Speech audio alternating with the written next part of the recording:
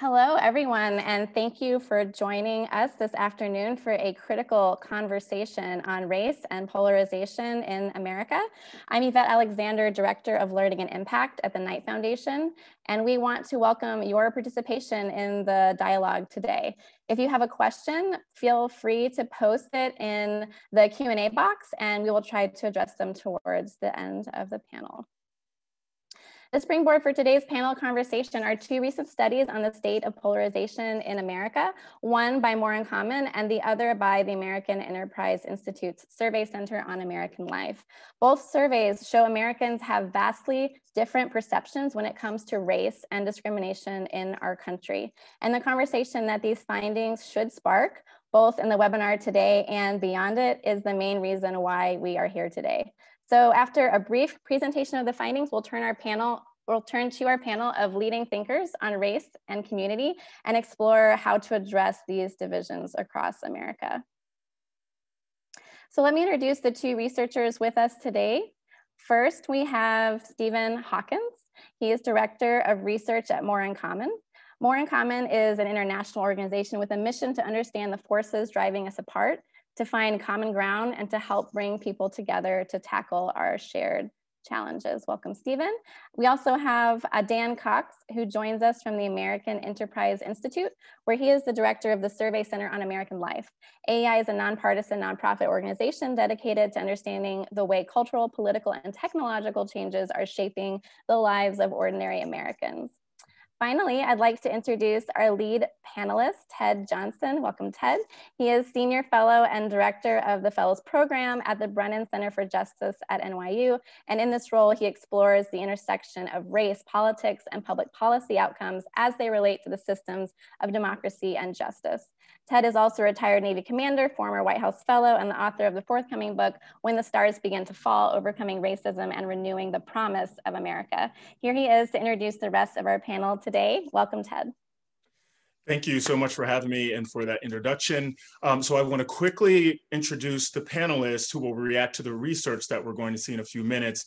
And so I'd ask, as I say their names, that they sort of show up on video. And then after I turn it back over to the researcher, we'll go quiet and let Dan do his thing. You can look at the invite or the flyer brochure for the event to get the full bios of each of the panelists.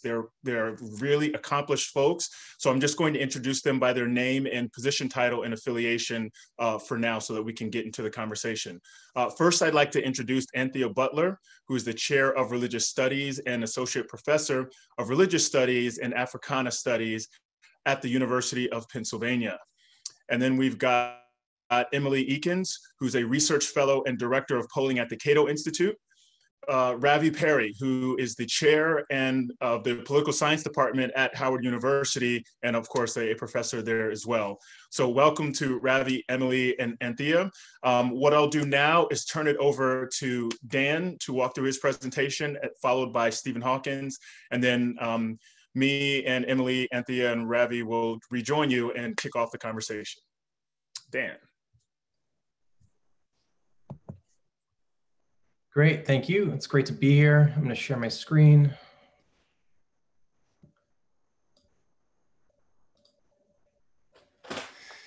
Okay, it's great to be here to run through these recent findings. I want to thank the Knight Foundation for its support of this work. When we conduct surveys as pollsters, we often make a great big deal about the differences between Americans and how they vote and the issues they care about.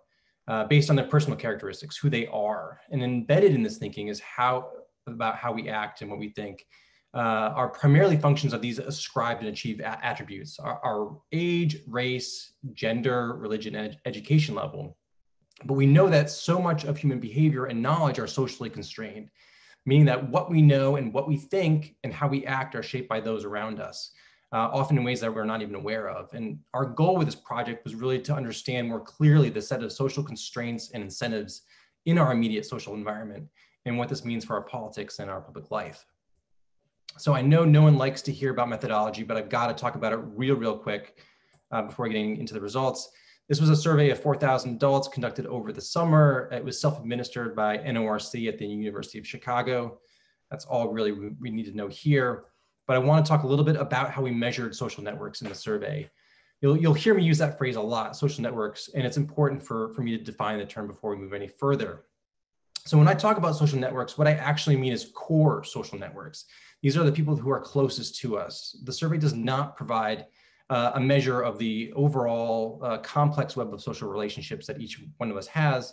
Rather, what we did is we used an approach that relies on respondents identifying the people closest to them, defined as, in this survey, person you've talked to within the last 6 months about an important matter or concern. And this is regardless of the relationship you have with that person, where that person might live, or even how often you talk to them. So survey respondents could provide up to 7 people, and they would provide their first name and initials. And once they did, we asked them an extensive battery of questions about their age, their gender, their race, their religion, and political preference, just to name a few. And from this, we could construct a really clear picture of their immediate social environment. All right, a quick look at the results. Here, we're looking at the composition of our core social networks, and it's really hard to deny the fact that we are incredibly socially segregated along lines of race and ethnicity. And what we see here is the results showing the percentage of networks that are white, Black, Hispanic, Asian, multi-race, or some other race.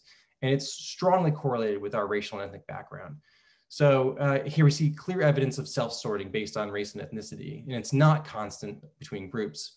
So white Americans are the most socially segregated. 92% of white American networks are white. For Black Americans, it's 77%. For Hispanics, it's 53%. And for Asian Americans, it's 63%. So again, we see strong evidence of social sorting, but again, not evenly distributed across the country and across these different groups. Another way to look at this is to look at the percentage of Americans whose social networks include only members of their own racial or ethnic group. And again, there are considerable differences between different racial groups, with whites being having the most homogeneous networks and Hispanic Americans having the least. So here we see roughly 3/4 of Americans and a majority of Black Americans have social networks that include only members of their own race. And for Asian Americans and Hispanic Americans, they're far less likely to have these types of uniform racial networks. It's also really notable that the degree of social sorting that we see among the public does not vary all that much, regardless of differences in background and personal experience. So looking among whites, younger Americans are somewhat more likely than older Americans to have diverse racial networks, but still 70% of young white adults have networks that include only other whites, compared to 85% of white seniors. There are only modest differences by education level. The largest differences actually that we see here is by region. So whites living in the Western United States are far more likely than whites in any other part of the country to have diverse racial networks. Lastly, for this section, it's notable that the political context also differs significantly between people with different racial and ethnic backgrounds. So Black Americans are far more likely to be embedded in democratic social networks, meaning that they have only Democrats in their networks. And this matters a lot because independent of political ideology or identity, Americans that have uniform political networks have much greater partisan affinity, they behave more tribally, and they have more consistency in their voting than those who have a mix of Democratic and Republican people in their network. And when we try to understand the strong commitment of Black Americans to the Democratic Party, we really shouldn't ignore the role that this unique political context plays. Looking at social network segregation and perspectives on discrimination. When it comes to perceptions of discrimination, Republicans and Democrats see the world quite differently. The overwhelming number of Democrats believe that racial and religious minorities, gay and lesbian people, and transgender people face a lot of discrimination in the US, while Republicans are far less likely to agree. Conversely, Republicans are significantly more likely than Democrats to say white people and Christians experience a lot of discrimination in the US. And it's notable that the perception gap between Democrats and Republicans is actually largest in views over whether Black Americans face a lot of discrimination. And this is really important. But what we found is that the difference between Democrats and Republicans is not simply the result of having more or less diversity in their immediate social network. When we look at both white Democrats and white Republicans, their social networks when it comes to race are largely similar. Very few have members of their networks who are Black, And this suggests that greater racial diversity may not actually be a driver of changing attitudes or perceptions when it comes to race. And what we found is that for whites, actually having a Biden supporter in your network, at least one, matters a whole heck of a lot more than having someone who's Black or person of color. And so white Americans with at least one Biden supporter in their network are far more likely to believe that Black Americans experience discrimination than those who do not have any. So I'll end right here and say that this goes much further than just perceptions of discrimination when we talk about racial diversity among our networks. Americans with more racially diverse networks are also more likely to believe that discrimination is a serious concern than those who do not. And there's a link between racial network diversity and racial policies overall. So here we looked at white Americans and views of support, affirmative action, and white Americans with racially diverse networks are more supportive of affirmative action than those whose networks include only people who are also white. So that was a really, really short synopsis. I'd encourage you, if people are interested in this, check out this work at americansurveycenter.org. I'm super excited about our panel, but before we do, I'm gonna hand it over to Stephen at More in Common. Thank you, Dan. All right, I'm going to share my screen and do a whirlwind tour of our study.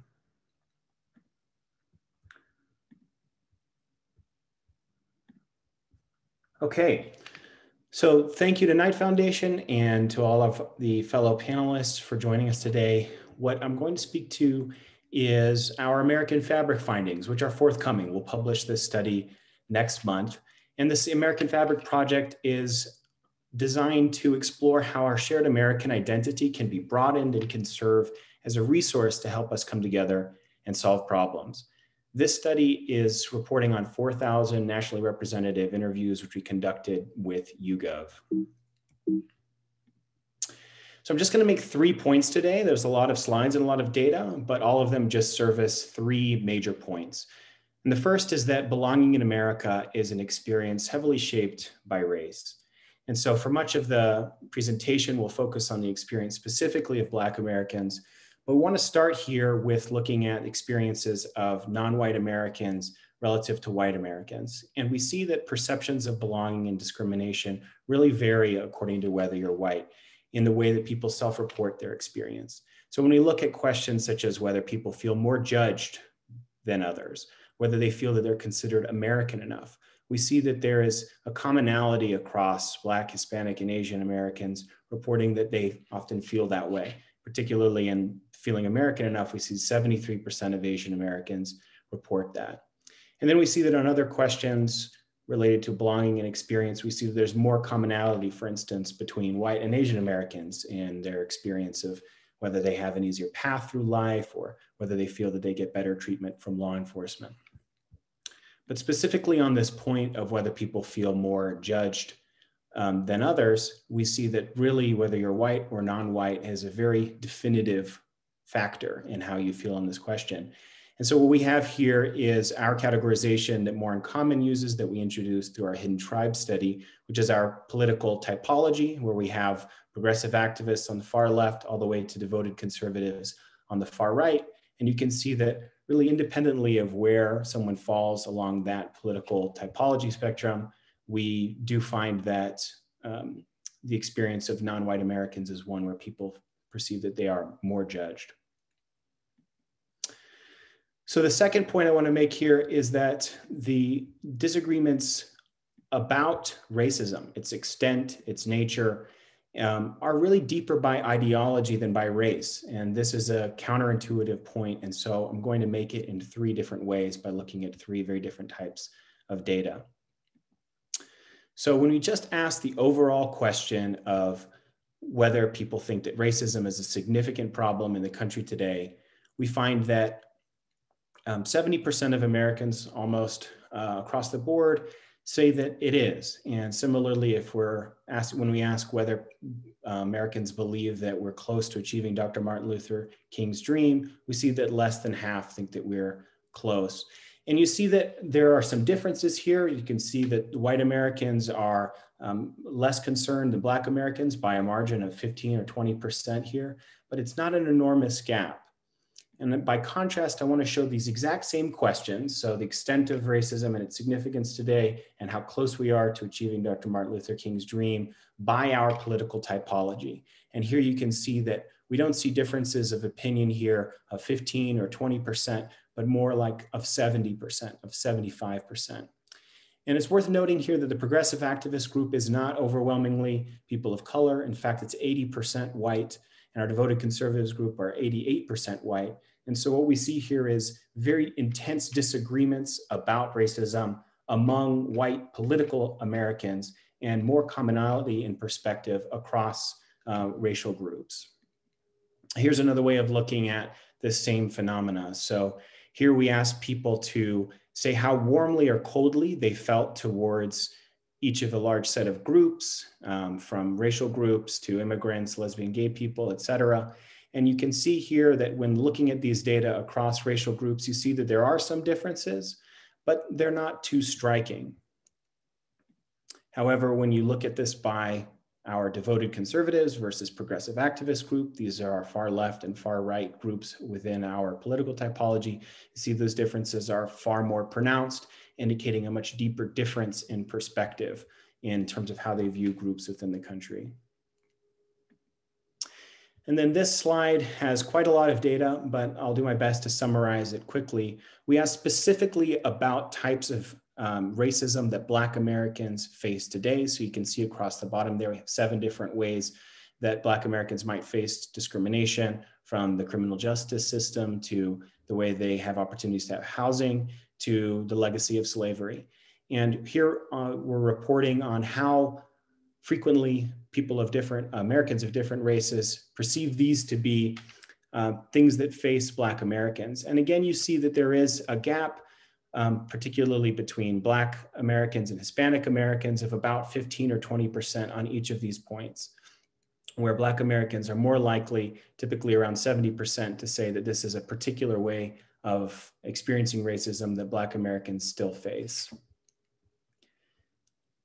Now I want to show those same questions again, but here we have our political spectrum. And you can see that the progressive activists overwhelmingly, and in some cases almost universally, seeing each of these types of racism as things that Black Americans are facing, while our devoted and traditional conservatives in the teal and purple circles on the bottom there overwhelmingly reject or don't perceive those to be relevant. And so again, what we're seeing here is that the mismatch in perceptions of what's happening in the country racially, what's happening in the country with regards to racism, really varies most starkly by political ideology, and much less so according to which race people belong to. Finally, I just want to talk a bit about experiences of being American and how those vary.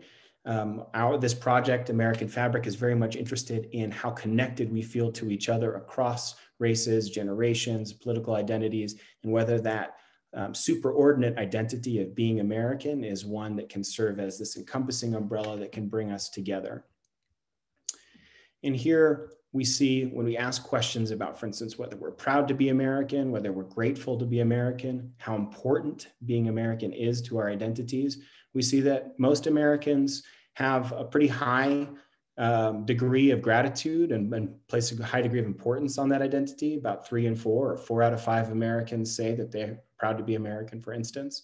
But there's a pretty sharp divide by ideology, with a minority of progressive activists, for instance, saying that they're proud to be American, and 100% of devoted conservatives saying that they are proud to be American. And these divisions by generation are also quite stark.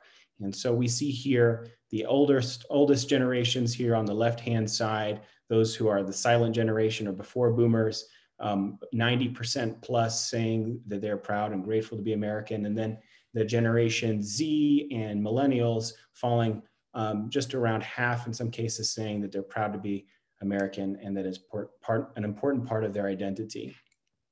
And interestingly, this is just not as divisive a question when you look across genders or when you look across races. And here you can see that whether it's white, Black, Hispanic, or male or female, we're really seeing very comparable levels of attitudes in general towards how people feel towards their American identity. And so in summary, we see a lot of challenges towards constructing a stronger, more inclusive, superordinate American identity where everyone feels that they belong. And those really vary between the experiences of belonging that face, or the lack of experience of belonging that faces a lot of non-white Americans, people of color, all the way to deep, deep divisions in the perceptions of the extent of the problems of racism that we're facing, which are better described by ideology. And then some meaningful differences along generational lines as well, with regards to how attached we are to feeling part of America. And so with that, I'll turn it over to Ted Johnson. Very good.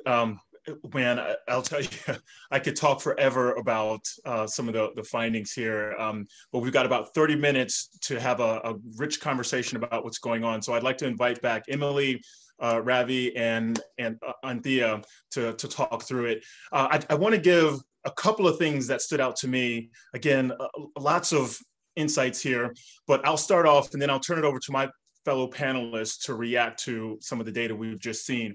The first thing to me is it does seem like we're having that elusive national conversation on race. The problem is we're talking about it with people who look just like us. And so white Americans are having a conversation about white race with other white Americans, and Black Americans are having a conversation with other Black folks, and Hispanic folks are having it in their circles. And then, you know, usually in well-functioning, well-ordered societies, you bring those views to the public square. And as they bump up against one another, they shape some consensus or some common understanding of what the issues are and where people stand. And that's not happening, at least my read of this data. It doesn't seem like that's happening in our social circles.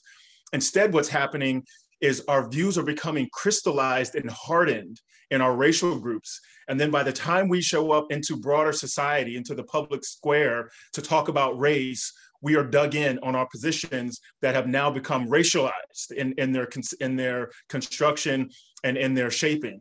And it's really hard to try to find any kind of common ground when you're in the public square to defend a position instead of there to learn or engage other folks who are like you.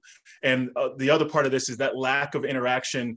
There's like a compassion element that disappears, I think, and a willingness to sort of understand your fellow Americans who may not look like you. So that's one. The other part of this is I want to say that racism seems like it's become more partisan based on some of the charts we saw, but racism, I think, has always been partisan to some extent, certainly after the Civil War, once Black folks entered the electorate in larger numbers. But the thing that stands out to me is that it seems like depending on what demographic you belong to, you have a different way of being patriotic, a different way of expressing your Americanism. And I think a lot of the misunderstandings are that when Black folks, you saw in the charts there, we're pretty much across race, everyone's pretty proud to be an American, pretty grateful to be an American. The parties differ, but the races not so much. But when you look at lived experiences, Black Americans say, I'm kind of focused on where we're falling short. You know, I know who we say we are. I know how we've been behaving. There's a gap there, and we need to do something to address this gap. And it seems more like white Americans are more focused on look at the progress, look at how far we've come from where we were. So let's focus on the good and not where we're falling short. And neither one of those are less patriotic than the other. It's the focus on, it's where they place the focus on America that creates a gap there. And because we don't talk to one another in our social circles, that gap begins to feel like one person doesn't live in the same America that we do, or rather doesn't see America the same as we do, or loves America less, which can contribute to a bunch of deeper problems. So what I want to do now is turn it over. I feel like rambling for another 10 minutes on this, but let me give it to Anthea to get her reaction to some of the slides there. The slides are great. I think these are very interesting surveys. My question is twofold. Well, I have a comment first. My first comment is that the old adage of white people saying, I only have one Black friend is probably true, right? I hate to say it, but it really does. I kept thinking about that all when I saw this both of these surveys. So that's one. But the second one is I'm wondering, and maybe this is a question to both of our pollsters here, how much has this been affected by the racial polarization that has happened over the summer? I heard that one of these was taken over the summer.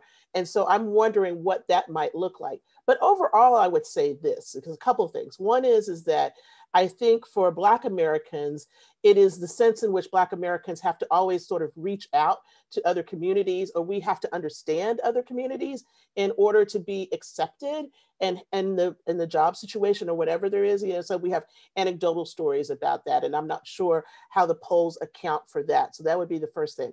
The second thing I would say is that I find it very interesting about the disparity in between Black Americans and Hispanic Americans in terms of thinking about how things are, Jim Crow or anything else affected Black Americans' lives. And I really want to dig into that one, because I think that points to a lot of what we see, particularly on the West Coast, particularly in Southwestern states like Texas and others, where these polarization issues between African Americans and Hispanics or Latinos are really very deep. And I think this tracks into voting as well. So that's what I would say about this to begin with. Thank you. Excellent, very good. So let me go to Emily and then Ravi, and then I'll give Stephen a chance to respond to the question about the timing of the polling and how that may explain some of the findings there. Sure. It's wonderful to be with you this afternoon. Thank you to Stephen and to Dan. This is fascinating survey data. And to Ted and Anthea, I completely agree with your comments. It's hard, I feel like, to add more substantive to what you've said.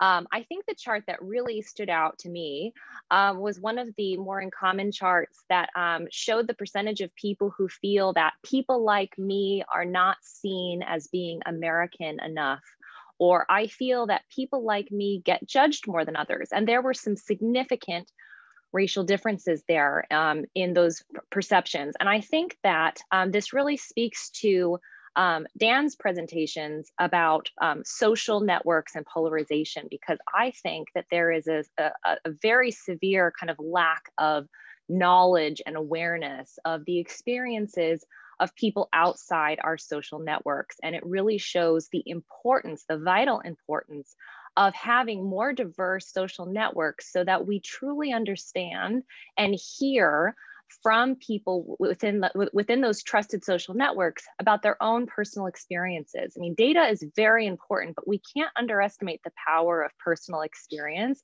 from people that we love and that we trust. I've worked in some polling areas that I've tried to focus on trying to highlight these different experiences, because polling isn't about telling stories as much as it should be sometimes.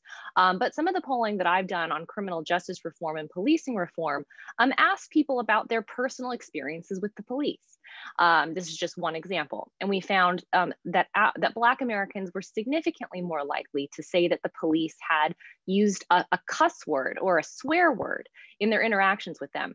And the reason I really wanted to hone in on that is that that is something that you can't really disagree about, tone or kind of dismiss. I mean, it's kind of the person said the cuss word or they didn't say the cuss word, and you can't really dismiss that.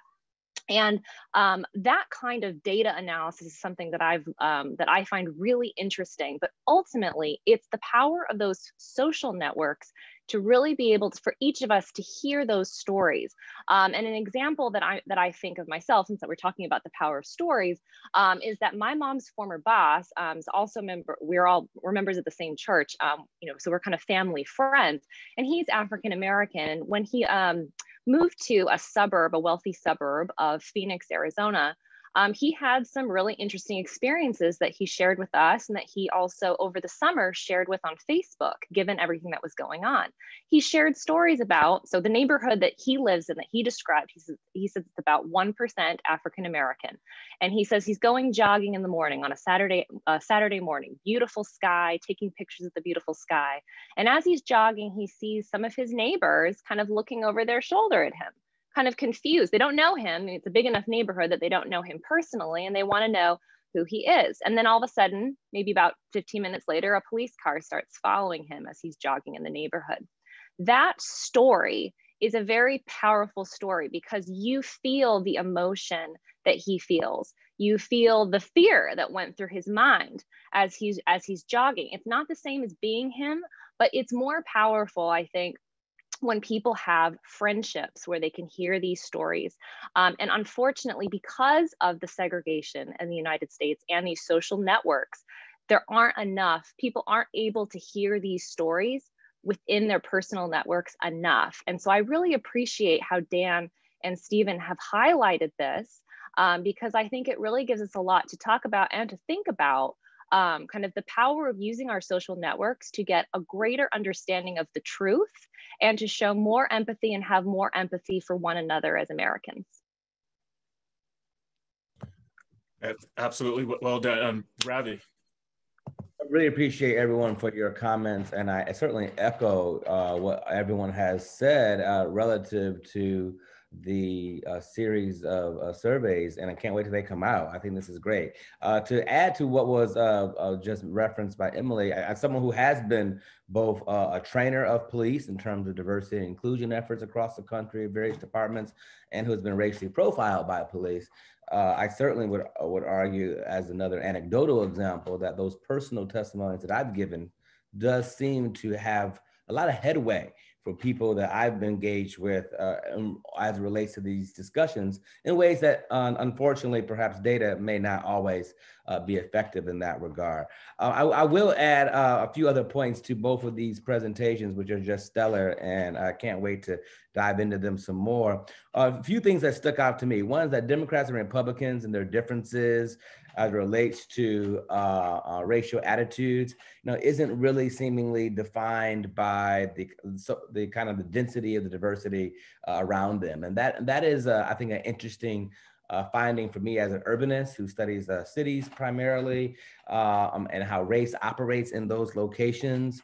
And what we can see is that if people in the residential patterns associate their racial beliefs with how they live, that, as the data suggests, right, that may not be the reason why they have the polarizing views that they do. Another point that I found very interesting from the survey, the first one referenced, was the point here that for whites, one Biden supporter, right, mattered more than blacks in your own social network, which is very interesting. That seems to somewhat confirm some work of conservative political scientists from the mid-90s that argued that in some instances, as it relates to achieving racial policy outcomes for minority communities, that the party ID of the elected official matters perhaps more than their race. And of course, in this case, the context is different, but the concept is the same. And that certainly may suggest that the attitudes that folks have as it relates to race in America and them discussing it within their social networks is in fact perhaps more accepted if there is not a black person among their networks, which is interesting. In other words, if you're a white person and you have a Biden supporter, you're more likely to perhaps believe that race is a salient problem in America than if you were to have a black person who's in your network who's telling you that it is based on their own experience. And so that's an interesting finding I found as well. And then another finding that I found interesting from the survey on belonging, I was just curious for the posters on how we define belonging there. Is the belonging more of a synonym for inclusion? Is belonging more of a synonym for perhaps incorporation? Or is it just kind of like feeling comfortable? And I'd be really interested to see what the kind of inside your data suggests in terms of what you think respondents thought they were responding to as it relates to this concept of belonging. And then finally, I will add that this notion of sorting, which is interesting. We seem to want to call it self-sorting when it's people of color who are choosing to live in racially homogenous locations. When it's whites, we call it segregation. And I think the nomenclature matters there, and that regardless of your racial group, it seems as though majority do still seem to self-segregate as it relates to their social networks and perhaps their residential locations as well. And one point that I found, and I'll end with this, very interesting was in the graph about 7 ways that African Americans face racism. What I found most striking there was the closeness between Blacks and Hispanics and whites, et cetera, along the lines of sorting as it related to one of those 7 data points on living in neighborhoods with fewer resources, meaning that if you were Black, you had a closer relationship with whites, Hispanics, Asians, and others on that item of the 7 than on any other, which seems to suggest, going back to the first survey's point about how even 70% of young people also today still self-sort as it relates to their social networks. It seems as though those who may be living in neighborhoods and own homes are also self-sorting, and that racial groups, despite their differences, seem to agree most closely on that measure of the 7 ways in which Blacks face racism. So I found that to be very interesting because it seems to suggest that self-sorting occurs both among social networks and among residential location across all groups of color. Yeah, so there's a few questions coming in, and I want to use one of them to sort of kick into this next round of discussion. And it's the question asked, is it necessary to think of American identity as superordinate? And the point here in the question is that the term American has been racialized. It's sort of, you know, it's perceived to be someone who's white and Christian, and sort of that's what the prototypical American is. And so as the nation has become more inclusive of other people over the course of its history, have the newer groups that have been welcomed into the, you know, more to accessing more of the rights and privileges of citizenship, rejected the American label because of all of the history that has been done under that label. And the sort of the exclusive nature of the term, how has that caused people maybe to reject notions of patriotism, which sort of bleeds into another question that's popped up. You know, have conservatives taken ownership of patriotism and the symbols of the American flag in a way that progressives or racial minorities may reject those, not because they don't believe in those principles, but because those symbols communicate an allegiance to a particular political ideology or party, and it's a rejection of the party of that ideology communicated through the symbols, as opposed to a rejection of those symbols or the principles for which they stand. So I'm curious your thoughts on how the term American and the term patriotic have been racialized, and then what that means for a nation that needs to come together, and our only common thing, I think, are our shared values, or is the American idea. Ted, if you don't mind, I want to take this one because I think it points back to one of the charts that happened. I want to crosshatch this. When we talk about American or Americanism, or, you know, these kinds of terms, they get not just nationalized, but they also get Christianized in a certain way. So the chart that showed the ideology between how conservatives felt at the end about evangelical Christians and how progressives felt about evangelical Christians, which was really low, like about 16, I think sort of tells us a tale about that. Because essentially what it means is that this construction of what it means to be American is usually white Anglo-Saxon Protestant, right?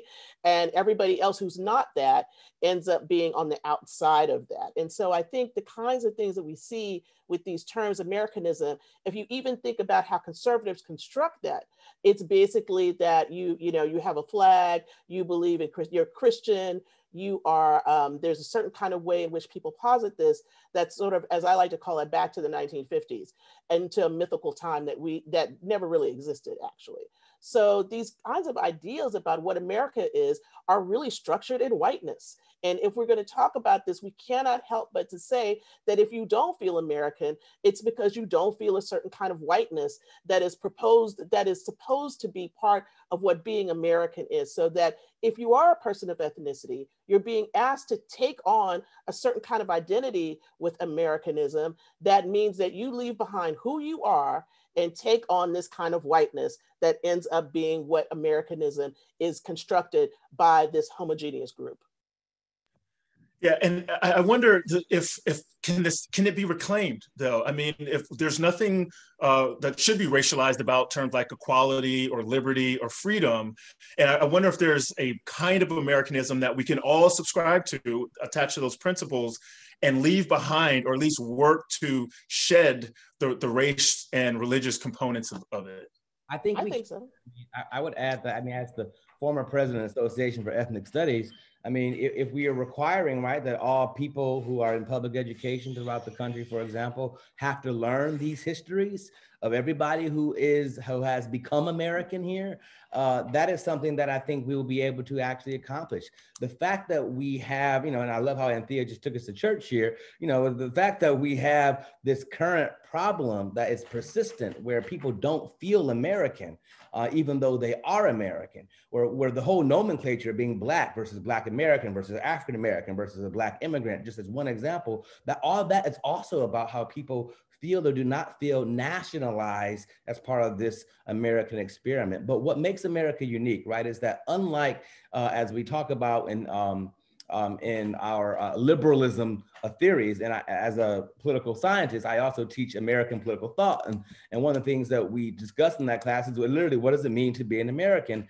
And we have to separate people's nationalist identity with the kind of formation of that which is this democratic experiment that makes America the unique country that it is, and that our identities are not based on, or at least not supposed to be, right, based on our race or our religion or our family heritage or our class. That's literally why this country was founded. And so as you know, people fleeing from religious persecution and other kinds of isms and phobias. And yet what we find here is that is a central contention in this country from the beginning. The boys talked about it, of course, 1903, problem is the problem of the color line, and citizenship is the core issue. We just had someone confirmed to the Supreme Court, right, who has documented, going on record, indicating that she has concerns about the validity of the 14th Amendment, right, which gave African Americans citizenship, which gave them for the first time a sense of being American. And if that is something that is now yet again being questioned, then I fear that we're going to continue to have this conversation for years to come.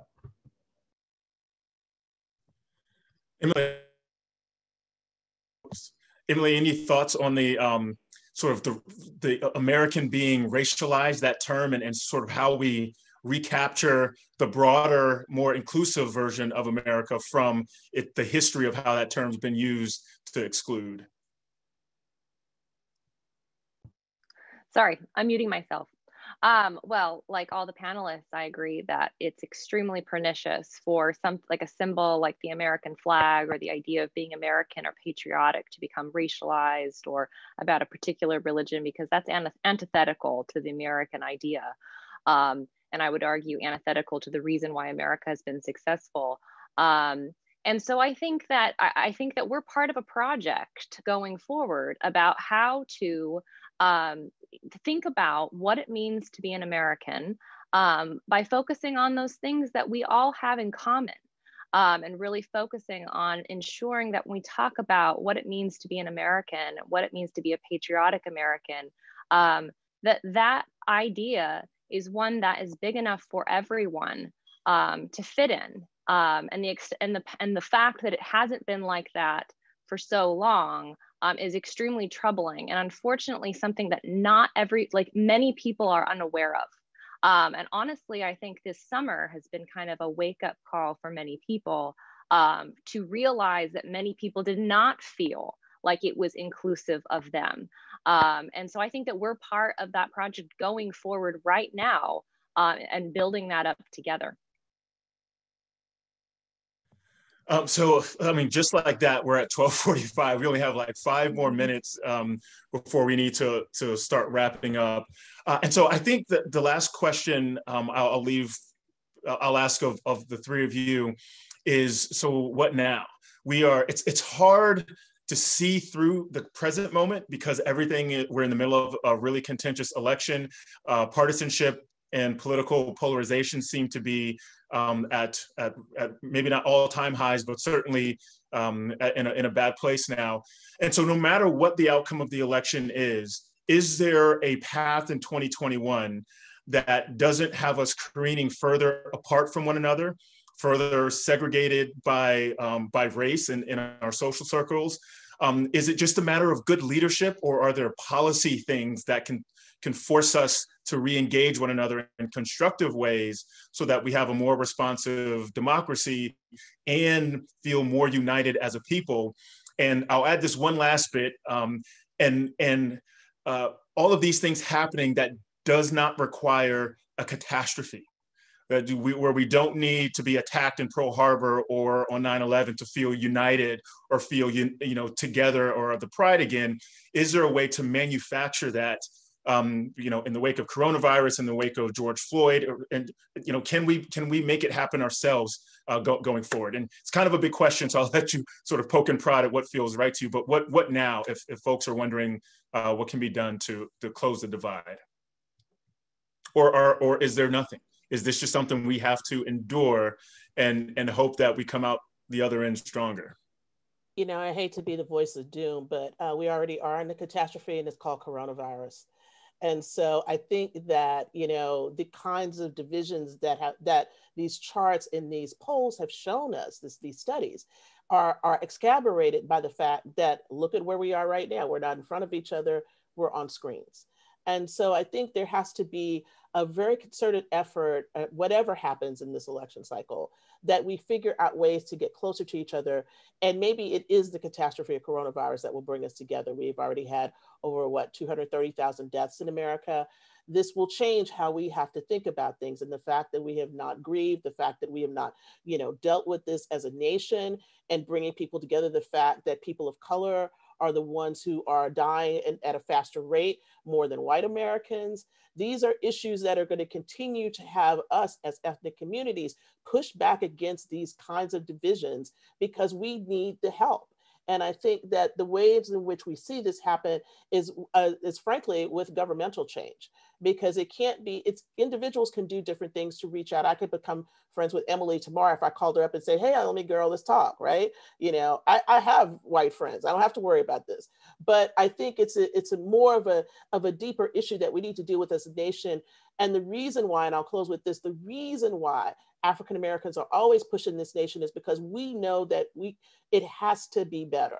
We are always calling for these things, whether that's Martin Luther King, Malcolm X, all kinds of other leaders. They have always called for America to be true to the message of democracy that has not been lived up to. Yeah, Emily Ravi. Yeah, so I will add that there are a few things we can do. One, we have to make sure that we do not limit whatever our activisms are to the news cycle. Those of us who are people of color, who are marginalized, who have been othered, who have been left out in this country for decades, ever since 1789 or earlier, we have to remember that we have to fight whatever those activisms are year round. As a political scientist, I have to say it frustrates me when you see such a bevy of activity and excitement and interest, usually around 3 months in and around the general election. And then, of course, it's just a struggle to find that same energy and that same excitement, like you're talking about, Ted, in terms of catastrophe. What we call in political science is a crystallizing event, right? That there is something that motivates us in order to get us to action. But if we have to wait for that, then all the people whose lives have died in coronavirus in the meantime, all the people who have been disenfranchised and been victims of voter suppression in the meantime, all the people that have had a loss as a result of having limited health access, those are the folks that we have to remember in between those events that do not get the news, that do not make crystallizing stories, because while we may know Trayvon Martin, and we may know Nettles, we may know so many others, Sandra Bland, we may know Rakia Boyd. Those are the ones that got on TV, right? And there are thousands of others who live in our communities every day that we have to lift them up, who don't make the news. And so first thing we can do not limit our activism to news cycles. Secondly, don't be victims of misinformation. Misinformation is the thing. It's happening. It's been targeting African Americans in particular. We have a bipartisan Senate intelligence report during the Trump era that has documented this. So we know this is a thing. And so that means we have to be diligent and pay attention to that which we share, that which comes across our news feeds, both digitally and in reality. And as it relates to our social networks, make sure that our social networks, as we learned from the survey data today, are not just phenotypically diverse, but genuinely have the kinds of diversities that create the kinds of dialogue that really moves us forward. And finally, I will say, I do think we can look forward to the future. 4 years ago, folks who did not vote in that election have now been surpassed by over 500% just by early votes alone. And we still have 5-6 days left until the actual election day. That suggests that we do learn from past behavior. We do understand that crystallizing events are effective and that we do galvanize as a result. And so the hope is that we will be able to continue to do this as a population. And that is being responsive to things that come across our news feeds, our interests, our issues, and then go out and change when we have the chance to do it. And this time that change happens to be on Tuesday. Emily, final word before we go back to Evette. Well, I don't have a whole lot to add other than I spend a lot of time thinking about cultural trends. There's definitely stuff that can be done in the political realm, but thinking in the cultural realm, I really think that we need to be part of fomenting kind of a cultural shift that's focused on empathy, diligence, and sincerity. And that with that, it's about changing hearts and minds, not just trying to say the right thing or, trying to look good, but really trying to change our hearts. And I think that really only comes through a cultural change. And I think that we do that by each of us kind of taking it upon ourselves to really try to expand our social networks, try to understand the perspectives and experiences of others, suspending our judgment at first to just truly understand sincerely how other people what they're experiencing and what they're feeling, to truly try to understand each other. And I think that's the only way to heal these divisions and polarization. That's not the only thing, but I think that is a key ingredient as we move forward. Excellent. Thank you all. I'll give it to you, Evette, to sort of take us home here. Sure. Hello again. Wow, that was a really amazing discussion and exploration on what it really means to be an American and who feels like they belong to the democratic experiment that is the United States, and how we might be more true in our hearts and in our networks to the message of democracy when it comes to race and our communities.